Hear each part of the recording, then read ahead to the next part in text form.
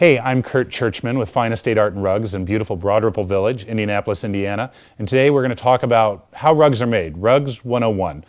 Rugs are typically made on a cotton foundation, and you've got the cotton warp and weft. That's the horizontal and vertical elements that are overlaid against each other, and they make like a grid. The cotton foundation makes like a grid with the warp and the weft.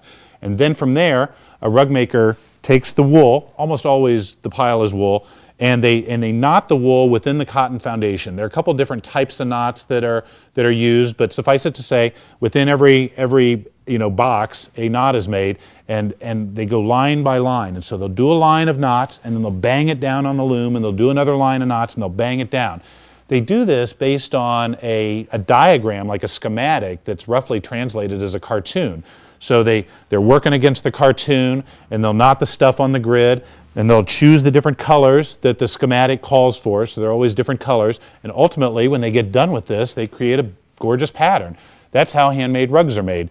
When you get to the end of the rug, the cotton element that is the vertical element, the warp, turns into the fringe. The fringe is actually part of the foundation, it's just not knotted upon. So the fringe extends out from the rug.